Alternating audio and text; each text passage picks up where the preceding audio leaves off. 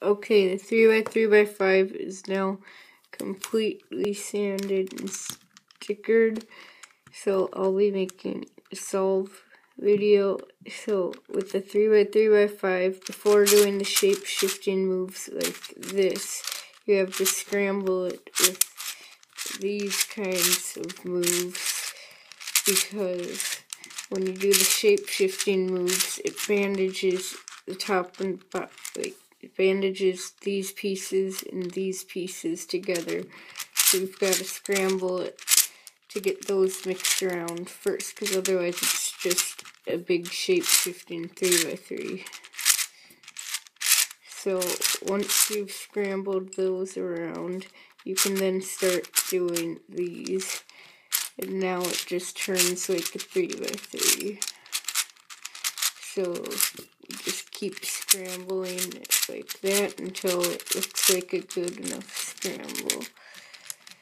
Oops, we had a little pop there.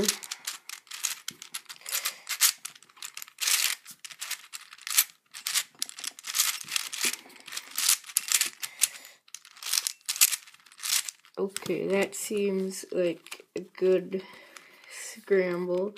So now I'll solve it and explain what I'm doing when I do it. So the first step to solve it is solving these middle 3 layers like a 3x3, and I solve white cross first, so I would find the white center, in this case a black center, and use that as the cross. So I already have this blue edge done, and then I see this orange edge for here, so I would do that, and then the red edge and the green edge.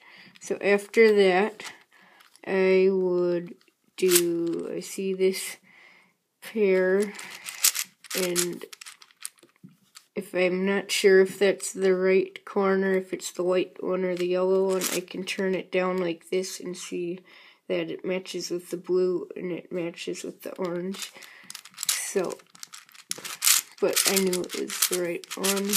So now I did that pair. I see this red and green one, but it may not be the right one. Yeah, this is the red, green, and yellow corner. So when it's solved, that would be right here. So here's the red, green, and white corner. If you were solving it like a 3x3. So, like if it was a 3x3, there'd be white on this corner. So now I see the red and blue corners are right here and the edge is right there. This is the red, blue, and white corner I can see because it lines up with the red center and would line up with the blue one. And since white would be here and the red and blue edges here, I can just solve that like so. And then I see this corner with the edge right here, so now you can see the middle 2 layers are solved right here. So now I just have to do the top middle layer. So I can see for OLL I have a dot case, and I don't remember this one because I always avoid dot cases while solving. So I'll do the algorithm for that. Okay, now I know this OLL. So now it's on to PLL, and I've got parity, so 2 edges have to switch because this edge and this edge are exactly the same, so they can be interchanged, which gives a parity. So if you look at these, this is not a PLO that you could normally get. So to solve it, you just turn the middle layer up, so M prime, U2, M. Then now I've just got a T perm, so I'll do that. now it's done being solved like a 3x3 on the insides. So the next step is to orient the centers. This is how I solve it. I figured it out myself. So I solve it like 5x5 last 2 centers. So I can turn that up and put it there. So now I've got a 2x3x3 block, or 2x3 block. Then I can put that up, so I've got another 2x3 block, and then I've just got the corner, so I can solve that. Okay, so then the next step for how I solve it would be to permute the corners. So I use square one corner algorithms for it, so I'll do that.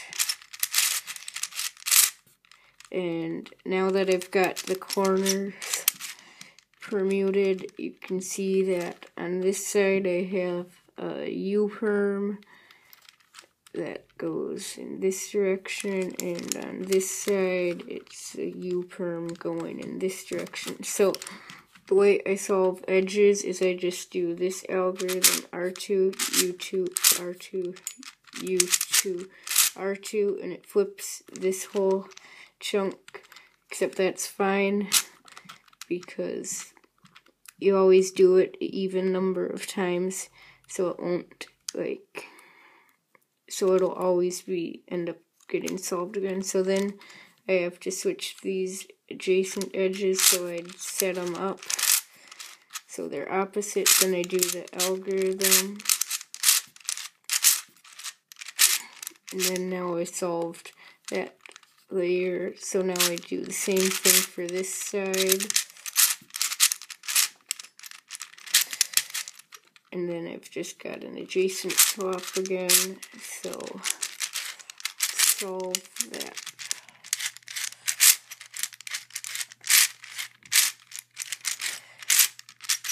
And now it is solved. So now I'll show other stuff about it, like it corner cuts pretty good for what it is. It can corner cut about here on the top layer, so almost like, so this line is lined up with there. Oh, it can do that now. Okay, yeah, so it can cut like here, and any further it'll lock up. Then the inner layers cut like here. No, inner layers don't cut as well. They cut about here, a little less, and they need to be forced a lot more. Like this doesn't need as much force to corner cut, and I noticed it's easier to corner cut the lower your hands are. So then the mechanism for it here. Mechanism for this is, whoops.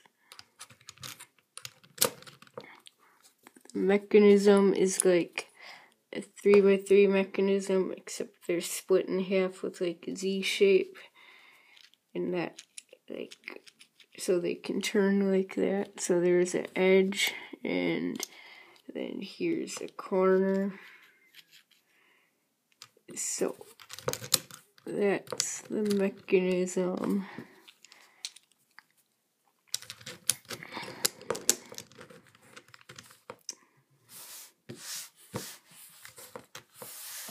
Bye.